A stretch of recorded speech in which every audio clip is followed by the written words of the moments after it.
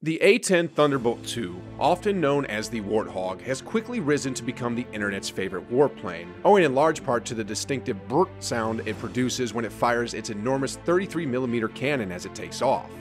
It's exceedingly unlikely that the Fairchild Republic engineers who created the A-10 could have predicted the legendary reputation that the aircraft they designed would achieve, let alone the fact that it would still be in service 50 years after its first flight. After all, although the A-10 was built to withstand a lot of hardship, it was also built to be inexpensive and simple to repair. So, in today's video, we are going to go over the history of the A-10, and then we will also take a look at the new and improved A-10. So, what exactly is the A-10 Thunderbolt fighter plane? The A-10 Thunderbolt II is a single-seat, twin-engine, straight-wing combat aircraft that was developed in the early 1970s. The Warthog is a twin-engine aircraft that provides close air support to ground troops. It is capable of carrying a broad range of conventional armaments, including general-purpose bombs, and can fly at speeds of up to 200 miles per hour. This simple, effective, and survivable single-seat aircraft can be used against any ground target, including tanks and other armored vehicles, when deployed against them. The first production A-10A was delivered to Davis-Monthan Air Force Base in Tucson, Arizona in October 1975, marking the start of the A-10A production program. In September 2007, the A-10C was modified to the point of achieving initial operational capability. The airplane's combination of big and diversified ordnance load, extended loiter time, precise weapons delivery, austere field capabilities, and survivability, which were specifically built for close air support, has proved to be very beneficial to the United States and its allies in combat situations. In addition to Desert Storm and Southern Watch, the aircraft has participated in Noble Anvil Deny Flight and Deliberate Guard operations, as well as Allied Force Enduring Freedom and Iraqi Freedom. Building on the General Electric GAU-8A Avenger 30mm gun and its 7 barrels, the A-10 was meant to wreak havoc on Soviet tanks on the plains of Northern Europe. The cannon is capable of dishing out catastrophic harm to armor. Over the years, the Warthog's 11 hardpoints have developed from carrying dumb iron bombs and rockets to hauling the most advanced guided munitions available on the market. Despite earning a terrible reputation during Operation Desert Storm in 1991 and changing with the times as new technology became available, the legendary ground attack aircraft has consistently come under criticism from inside the Air Force when it comes to budget cuts and reduction in personnel, which led to the A-10 aircraft being considered for retirement. So, what are the design characteristics, you might be wondering? The GAU-8 Avenger is a large rotary cannon that serves as the aircraft's main armament, was the inspiration for the A-10's design.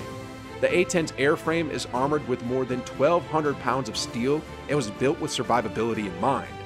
It has protection systems in place that allow it to continue flying even after suffering major damage. At low air speeds and altitudes, the A-10 is a highly maneuverable and survivable weapons delivery vehicle that delivers extremely accurate and survivable weaponry. For lengthy periods of time, the aircraft can linger near conflict zones and perform in low altitude and visibility conditions. The aircraft's large combat radius and quick takeoff and landing capabilities allow it to fly into and out of areas close to the front lines. Night vision goggles allow A-10 pilots to fly missions in the dark while wearing their protective gear. Detailed technical specifications for the A-10 Thunderbolt power plant are as follows. There are 2 General Electric TF34 GE100 turbofans in total. Each engine produces 9,065 pounds of thrust.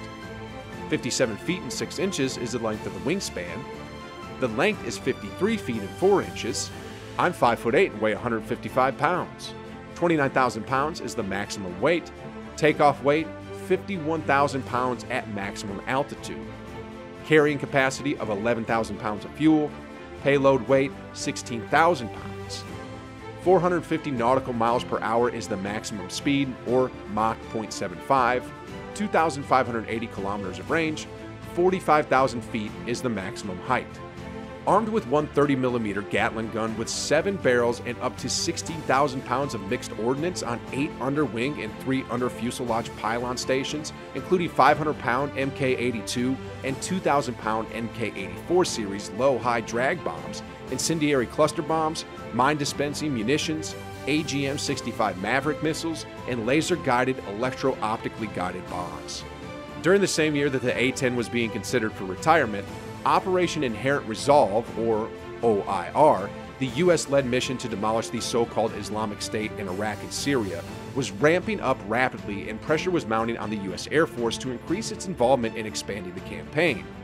In the United States, the fiscal year 2015 funding proposal includes provisions imposed by the House and Senate Armed Services Committees that effectively prevent attempts to retire the A-10 aircraft.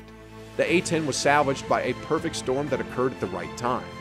A theater security package was dispatched to Kuwait by the Indiana Air National Guard's 163rd Fighter Squadron, known as Black Snakes, in October 2014, and the unit deployed to the Central Command Area of Operations in November 2014. The unit was promptly sent to Afghanistan, where it was entrusted with assisting the United States Army's departure from forward operating bases in the war-torn nation.